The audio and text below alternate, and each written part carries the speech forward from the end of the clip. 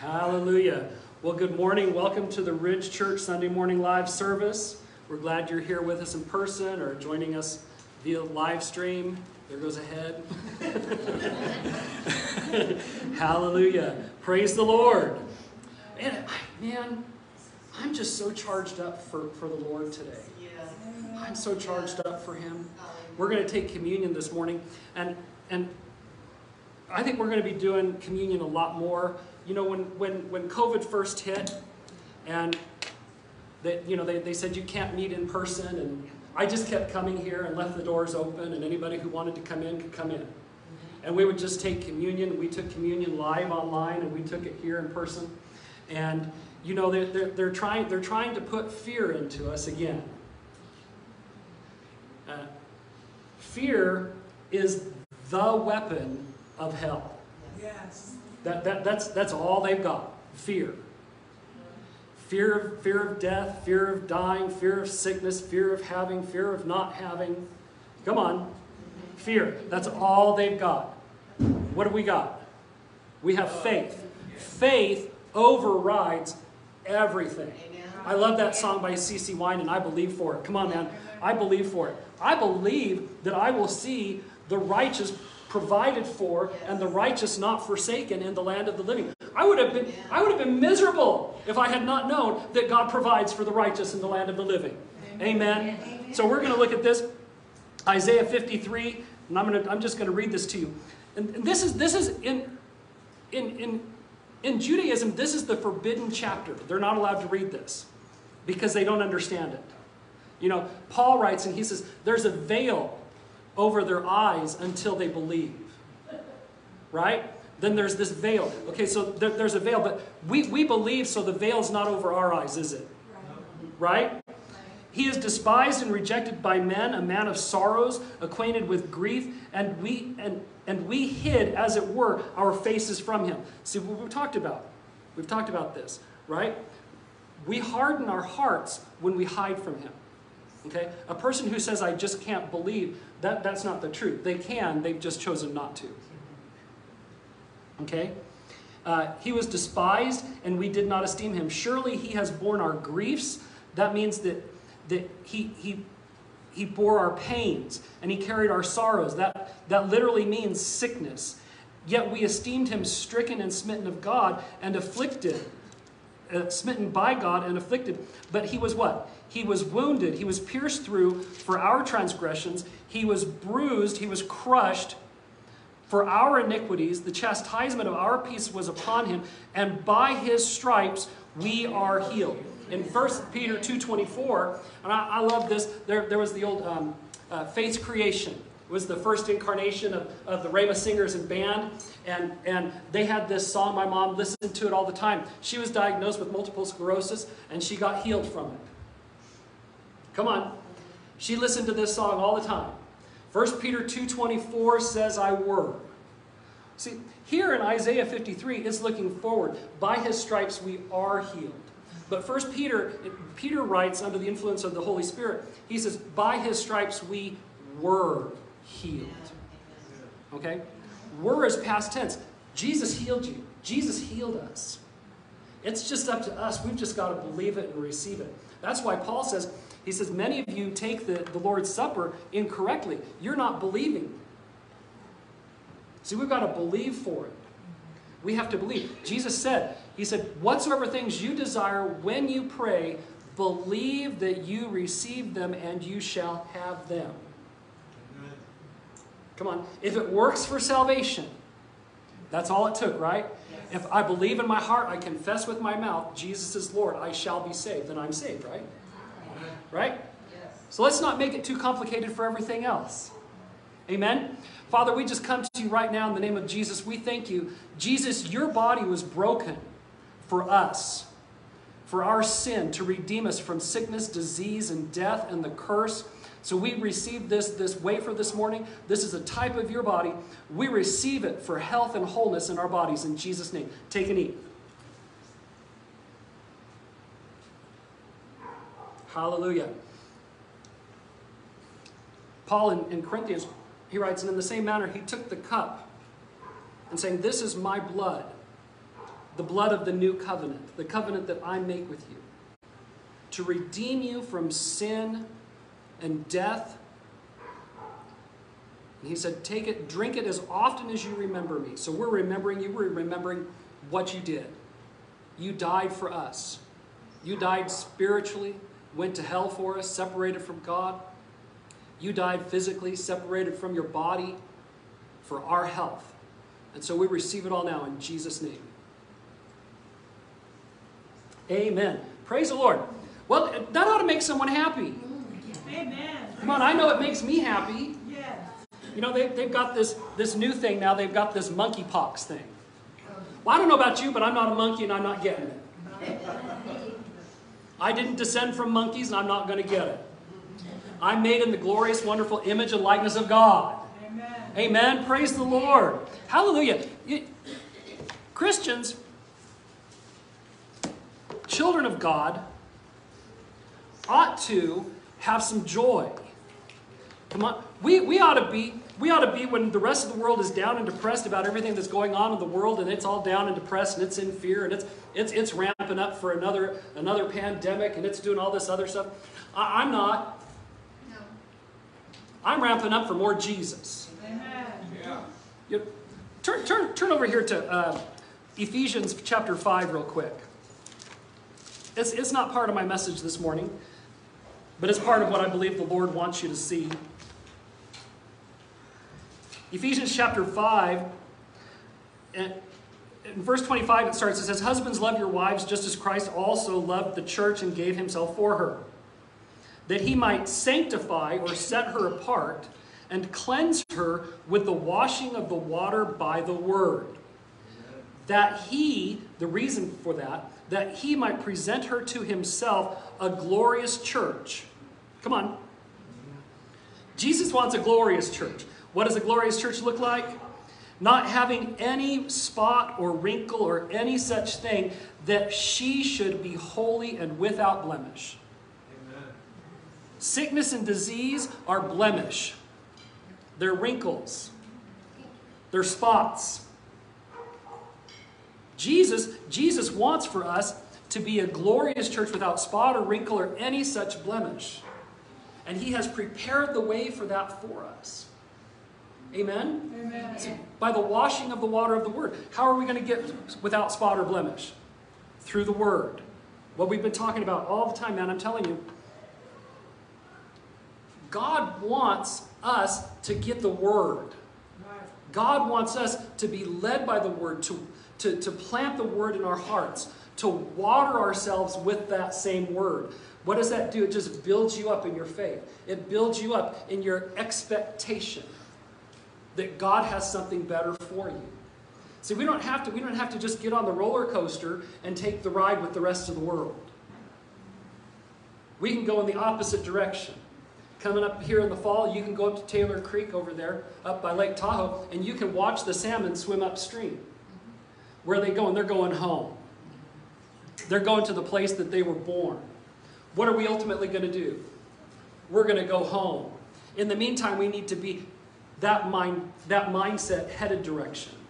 That our ultimate goal isn't here. I'm not subject to the things of the world. I'm not subject to fear. I'm not subject to death. Listen, but Paul writes in the Old Testament, in the Old Testament, Paul didn't write.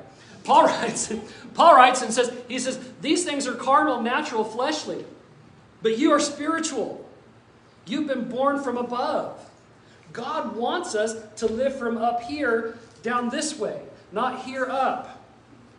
You know how I know that? Because he seated us together with God, with Christ in heavenly places. Right. Far above all the principalities and powers and dominions and every name that is named. Come on, he wants us up here, not down here. Yes. There was an old saying, you're so heavenly minded, you're no earthly good. That's right. Well, listen, if you want to be earthly good, you got to be really heavenly minded. I know when Brother Hagin was sick and he was a 17-year-old boy and he was given up to die, they said you got to die. And the doctor came and a pastor came and visited him and was talking to him. He says, well, don't you ever read Western novels or anything else? He says, no, sir, I don't have time. I've got to read the Word. He says, you know, people go crazy that spend too much time in the Word. Well, count me in. I'm going to go crazy for Jesus. Come on. Listen, come on. I want the Word in me. I don't need the world in me. All you have to do to let the world in you is turn on the TV. Come on. Stay away from the news. It's the #1 way to kill all disease. Well, I thought that was funny. Oh, don't want to do that very often.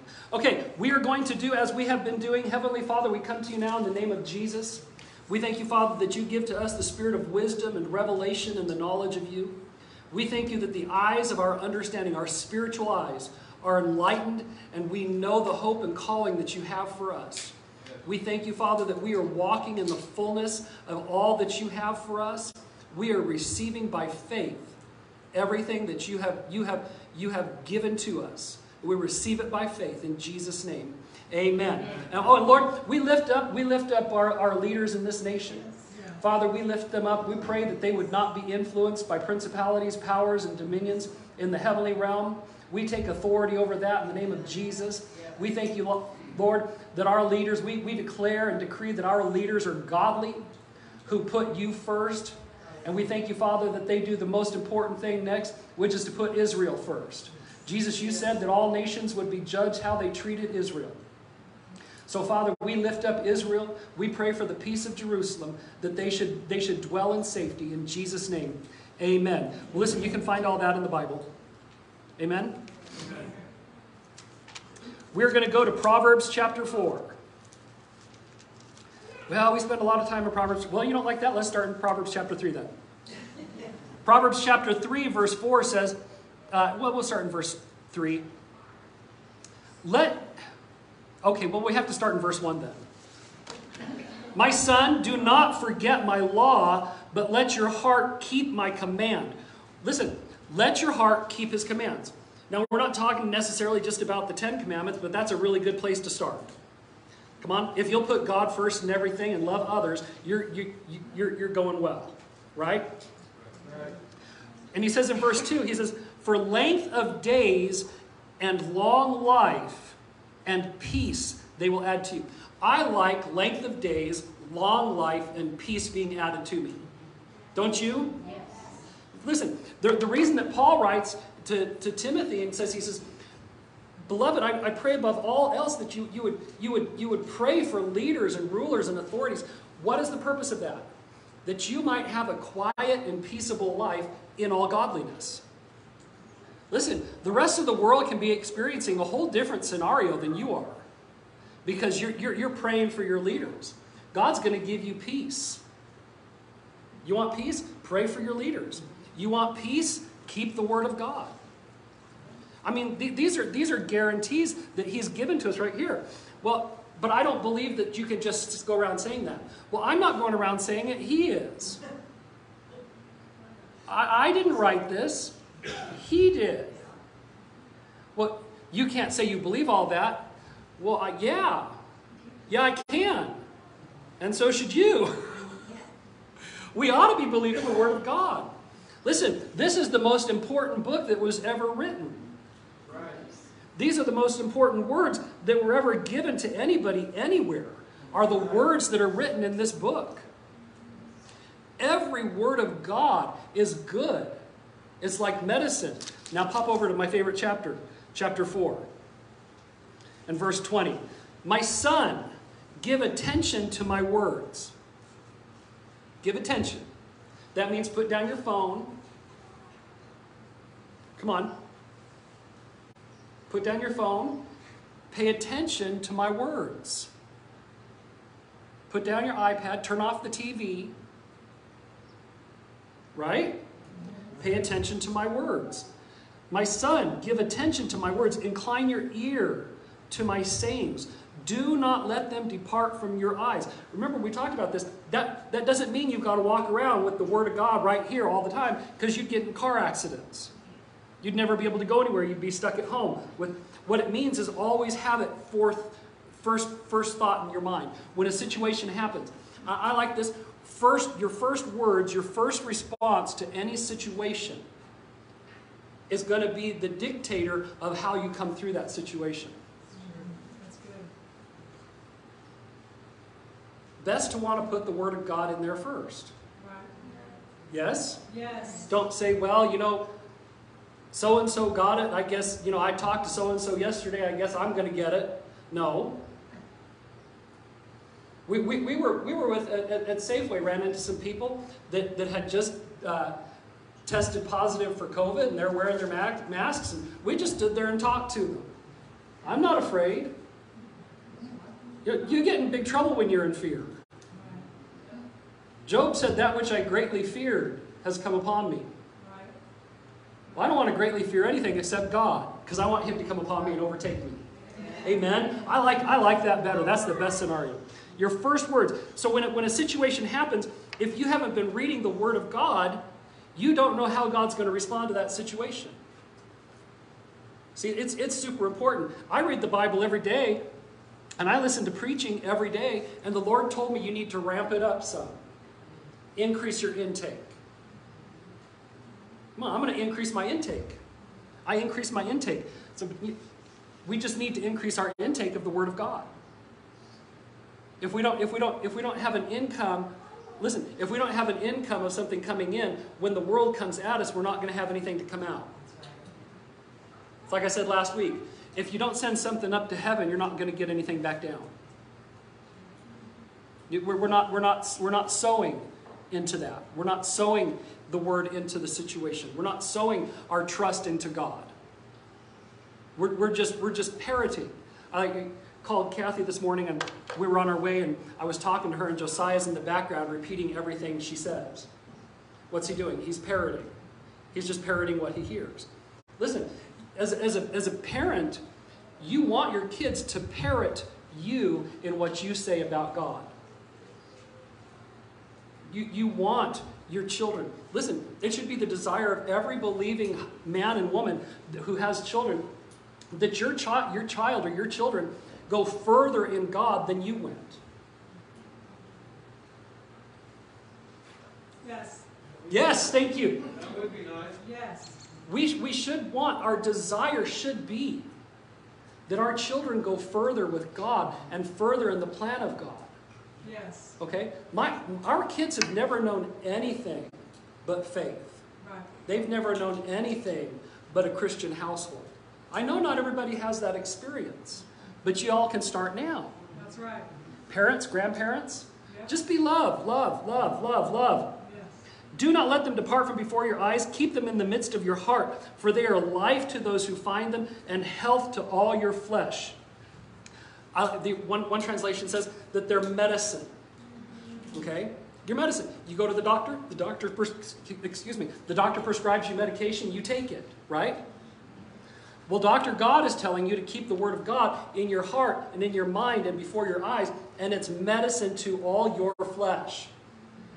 If you keep my commandments, Proverbs chapter 3, they will be long life and length of days and peace to you. Amen.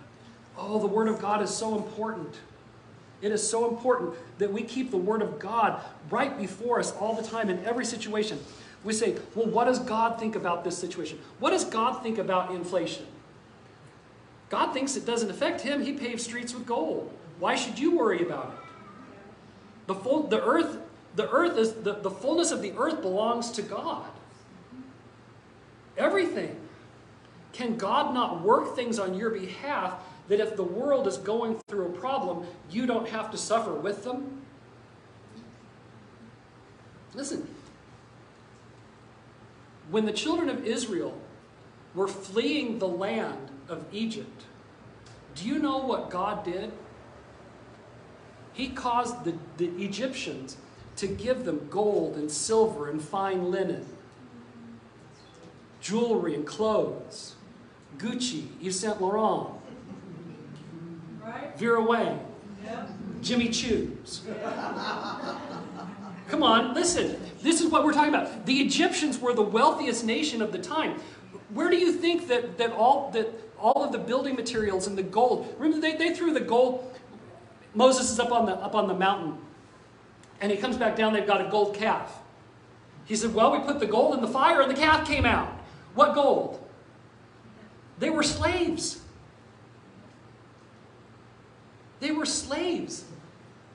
Psalm says that when we came out, that the Egyptians gave us their wealth. The wealth of the Egyptians was with us. They just like, here, I don't want any more curses. I don't want any more plagues. I don't want any more frogs. I don't want any more death. Take this stuff and go. Come on. Yeah. The world is going one way. We're going another. That's right. That's The right. world is headed to a really dark tribulation time. Yes. We're headed to Jesus. Amen. Come on, I'm headed to Jesus. Amen. Well, what if Jesus doesn't return in your lifetime? Well, I'm still headed to Jesus. Amen. I mean, he could come today, he could come tomorrow, he could come in 100 years. But I think he's closer to today or tomorrow. Yeah. I want to be ready. Yes. I want to have the oil of fellowship that the 5 wise virgins have. Come on, I don't want to be sitting there and I've got my wick and I've got my lamp, but I've got no oil. You can't buy the presence and the fellowship of God from someone else. You have to cultivate that yourself with the washing of the water of the Word and spending time with the Lord, spending time in prayer, spending time with Him, listening to Him. I'm not talking spending 8 hours a day, No. but I'm talking all day. You can spend a little bit of time with Him here and a little bit of time with Him there, and He might speak to you over here and say, I want you to go do this. You're like, okay, I'll go do that. You go do that. And something may or may not happen. What matters is you did it. That's right. You're listening. You're being obedient. You're doing the good you know you ought to do. Amen? Amen. Well, let's get into my message for today. All righty. Be sure. Hallelujah. Praise the Lord. Hallelujah. Hebrews 12:1. If you'll turn over there, Hebrews 12:1.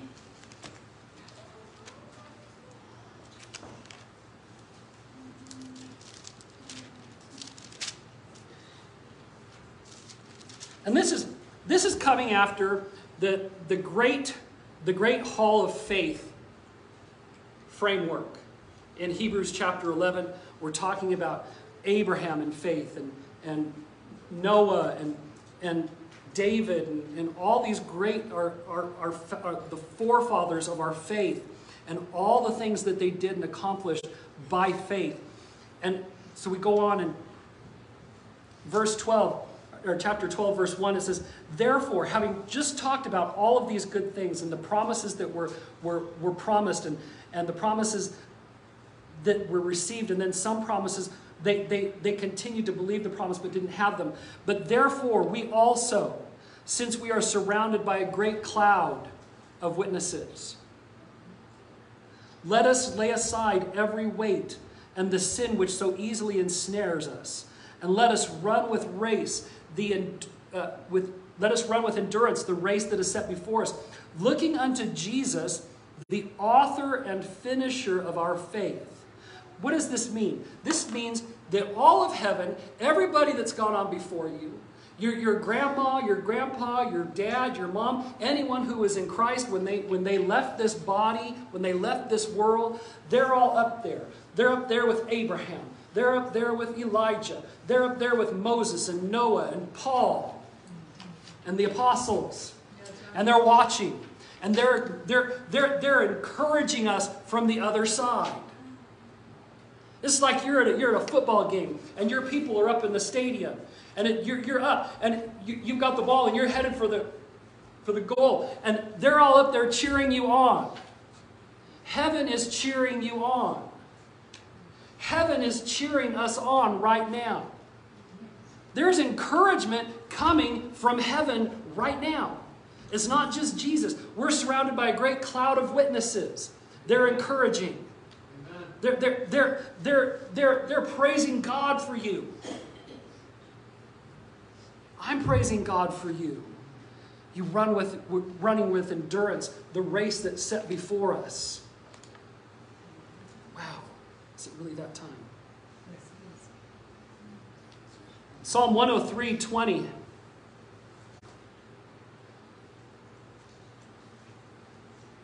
Heaven is watching. Angels are watching. You know, angels are watching. Every person at their birth is assigned an angel. Jesus said their angel is ever before my eyes, ever before my face, ever before the face of the Father. Psalm 103:20 says, "Bless the Lord, you his angels, who excel in strength, who do his word, heeding the voice of his word." Well, that's great, Pastor, but it just says who excel at listening to his word. Well, whose word is this? That's God's word. What happens when you say God's word and you declare God's word over your life, over your body, over your situation, over your children, over your family, over your finances? His angels have something to do. Amen. When you say, "Beloved, I prosper and am in health, even as my soul prospers." What is that doing? That's releasing angelic help. My angel's no longer just sitting in the back pew. Come on, check an Instagram. He's got something to do now. He says, "Oh, look, he said something I can line up with." He's speaking the word. And what is he going to do? He's going to excel at bringing it forth to come to pass. We were on vacation, not really thinking about it, and Kathy was praying, and she came out and she said, "Here, hold my hand." She said, "The Lord just told me He secured our finances, so we're gonna hold hands on it." And we did. We just held hands on it, and we prayed, and we received that word. What does that do? That's a word from God concerning our finances. What does that mean? That means don't worry about my finances. Yeah. Why? Because He's got it under control. He secured it. Yeah. Come on. I didn't need to have an extra word from God on that. It's great to get it, I got to tell you. Right? Yeah. But if he says that his desire is that we prosper, that just means to do well, to excel, to exceed Right. in everything, and be in health even as your soul prospers. Right. That doesn't mean Lamborghinis for everybody necessarily. What it means is you've got enough for everything you need, and then you've got some left over. Right. You can help someone else. That's right. And you know what I'll tell you? The more you help someone else, the more God will give you, so the more you can help someone else, and the more you can have for yourself, and the more you can help someone else. Right. Come on. God loves that. Why? Because God loves a cheerful giver. Right. Listen, if God loves a cheerful giver, what kind of giver do you think He is? A cheerful giver. God loves cheerful giving. Come on. It's fun to give. It's fun to give cars away. It's fun to give clothes away. It's fun to just give somebody money. Yeah. You can't just give somebody money if you don't have any money. Right. Right? Right. Come on. It's fun. You can't, listen, I want to tell you this too. You can't outgive God. Right. Why do we keep talking about all this? Because this is big in my heart. And I see what's happening in the world. Yeah. And we ought not be discouraged. That's right. We ought to be joyful and happy and expecting more and expecting increase and expecting health. And we should be looking unto Jesus, the author and finisher of our faith. Lord, you started this, you're going to finish it. Yes. You started this good work in me, you're going to finish it. Lord, you started me down this road, you're going to finish it. Amen. And He's coming for those who love His appearing. Yes. I love His appearing. Yes. Come on, I want Him to come right now. Yes. Wouldn't that be fantastic? We're all just sitting here, and suddenly you hear it in the Spirit. You hear the trumpet blow. And you think, it's Jesus and He's coming. And you feel it. All of a sudden, boom, you're different and you're out of here. You're caught up in the clouds with Him. Amen. That's the kind of life of expectancy that every believer needs to have. God has something bigger for me. And listen, right now, I'm gonna live the way that God. Let me put it this way. The moment you received Jesus as your Lord and Savior, you stepped into eternity. Hallelujah. Yes. You stepped into eternity. Yes. You stepped from death into life. Yay. Right. You left the kingdom of darkness and entered the kingdom of God. Yes. There isn't anything that the kingdom of God has that you can't have now. Yes. It's just religion that tells you, no, those are all just spiritual things. And Well, Jesus said, anybody who gives up all this stuff for me in this lifetime, I'll give it back to them double in this lifetime. In this lifetime. In this lifetime. Yes. If you've given up houses, if you've given up family, if you've given up jobs or friends, he's going to give it back to you in this lifetime and more. I didn't say that. He did. I'm just quoting him. I'm parroting Jesus. Amen. Hebrews 1:14 tells us that angels are his servants sent to help us. Lord, I need X number of dollars by this day. I release my angels in Jesus' name. Listen, I've told you, we've done this multiple times. And every time we do this, it shows up. That thing that we've said, the most memorable, and I've shared this so many times, is that $250 contact lens when Faith was just 2, and she popped it out. And those things, it was a semi-soft contact lens. And so after it would be out of the eye for a little while, it would start to dry up and turn into this little taco thing. And you had to be super careful with it. Yes. Okay? Because I say taco because, tacos. You're making us hungry. So we prayed and we released the angels to go and find it and bring it back. So a day goes by, a couple days goes by, I'm vacuuming the living room, and then a couple more days goes by, and I'm walking through the living room, and right over here alongside the kitchen cabinets, because our kitchen was open to the living room, it was one of those open concept kind of things, and I see something shiny on the carpet over there, and I walk over to it, it's that contact lens, and it's not dry. It's not dry. It's been days. That thing dries out in a couple of hours and folds up into a little taco. What happened? God sent his angels. Come on, Psalm 91. He gives his angels charge over you to keep you in all your ways. Are they not all ministering spirits sent forth to minister to the heirs of salvation? Come on. Right. Praise God.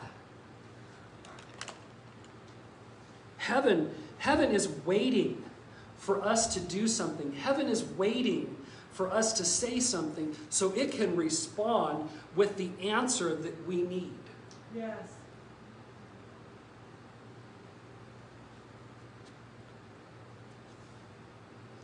Ecclesiastes 8:4 says, where the word of a king is, there is power. That's good. Come on. Where the word of a king is, there is power. Well, but we're not kings. Oh, yes, we are. Didn't you read where it says we are all priests and kings unto God? Amen. That's right. That Jesus is King of kings and Lord of lords? Yes. Well, I don't know about that. Well, okay, but God is king, is he not? And where his word is, there is power. Yes.